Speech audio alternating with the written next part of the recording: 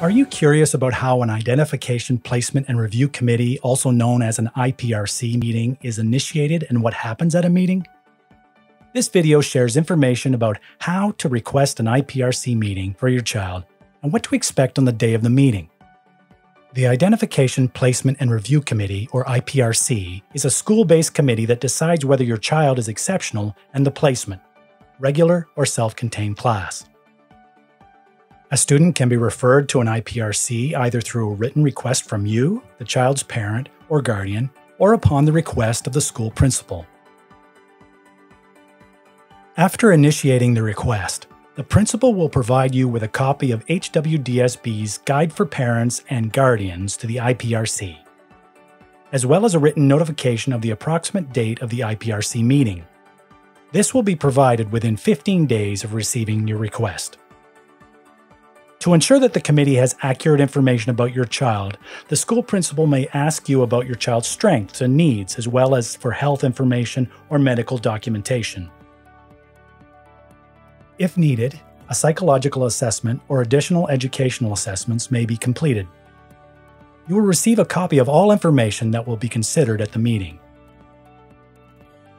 You and your child, if 16 years of age or older, will receive a written invitation from the IPRC chair or principal about the date, time, and place of the meeting.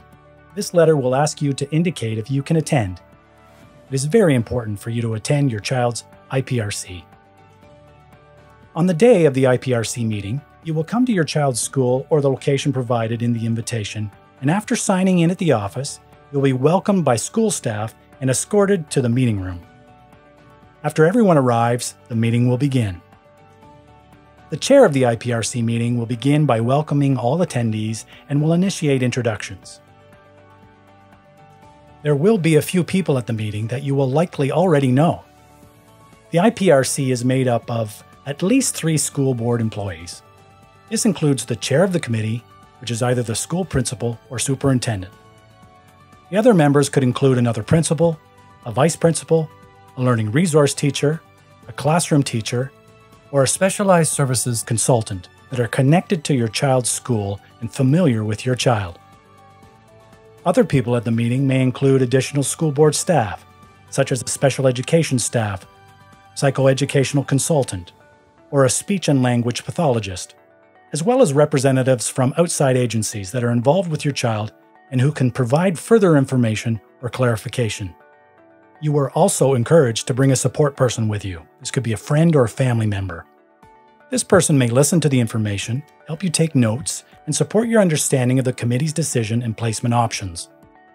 An interpreter, such as a sign language interpreter, or interpreters of other languages may be present if required. We want to ensure that you understand what is being said and the decisions made. Please let your child's school know if you require an interpreter. Following the introductions, the chair of the IPRC meeting will share the purpose of the meeting, which is to determine if the child is exceptional according to the Ministry of Education definitions, and if so, determine the appropriate educational placement for your child. All participants, including parents or guardians, will be invited to share information to assist the committee in understanding the student's strengths, needs, and progress. This information will have been collected from student observation, educational assessments, health and medical documentation, psychological reports, and other available reports. You are encouraged to share information about your child since you know your child best. After all of the information has been presented and discussed, the committee will have several tasks to complete.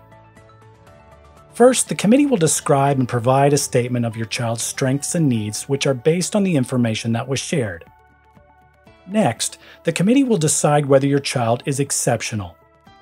Remember, students are identified according to the categories and definitions of exceptionalities provided by the Ministry of Education. If your child is deemed exceptional, the committee will discuss the type of placement that will best meet your child's needs. We know that whenever possible, student needs are best met in a regular classroom with their peers.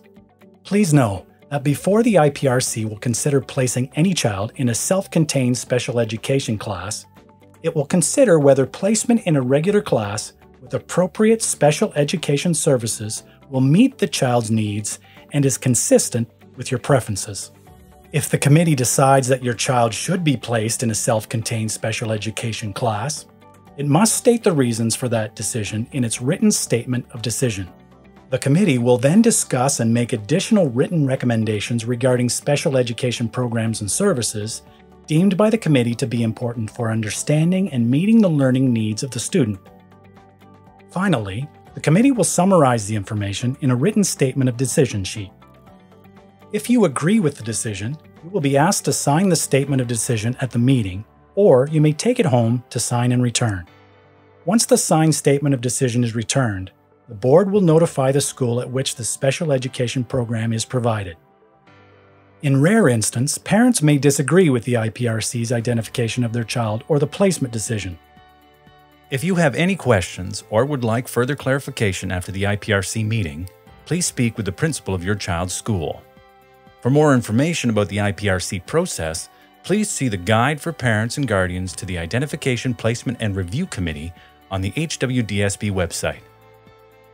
All students identified through the IPRC process must have an individual education or IEP developed. Your child may likely already have an IEP in place prior to the IPRC meeting to support their learning. If so, the IPRC information and formal identification information will be added to their current IEP. The IEP is a living document that describes the student's strengths and needs, the special education program and services, and may include accommodations, modifications, and/or alternative expectations. Detailed information about IEPs can be found in a separate video. We would like to conclude this video with a few important things to remember about the IPRC process.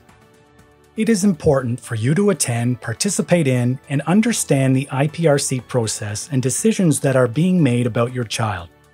If there is something that you do not understand, please ask. Consider bringing a picture of your child to the meeting. This is helpful for those who have not yet met your child. It is a good reminder that the committee is discussing a person, not just a placement.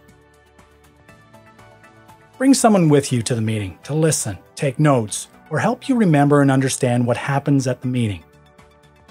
Focus on the strengths of your child. Create a list of your child's strengths and interests to share with the group. Ask your child to identify what they are good at and their strengths and interests to bring their voice to the meeting. Not all placement opportunities are offered at all schools. You have the right to request a regular class placement in your child's neighborhood school. Prior to signing the IPRC decision sheet, make sure that you understand the information about the identification and placement. If you have any questions, please ask. HWDSB staff are here to help. We view parents as partners in your child's education. If you have any questions or concerns about your child or the IPRC process, please reach out to your child's classroom teacher, learning resource teacher, principal, or school's specialized service consultant. Additional information about IPRCs can be found on HWDSB and the Ontario Ministry of Education websites. Take time to review the information, and we welcome your questions. Remember, we all want what is best for your child and to help them learn and be successful.